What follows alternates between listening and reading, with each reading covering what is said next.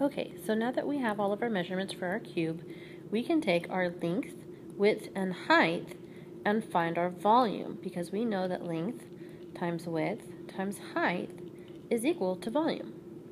So our length is 4.2, our width is 2.4, and our height is 4.5. And so I simply multiply all three of those together, and my volume is going to be equal to 45.36. Now each of these was centimeters, so if I multiply centimeters times itself 3 times, it's centimeters cubed. Okay? So that is our units for this particular volume. So now that I have my volume and my mass, I can plug it in to my density formula.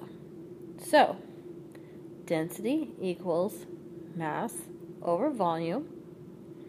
So my mass was 53.1 grams and my volume was 45.36 centimeters cubed, which gives me, once I put that into the calculator, 1.17 grams per centimeters cubed.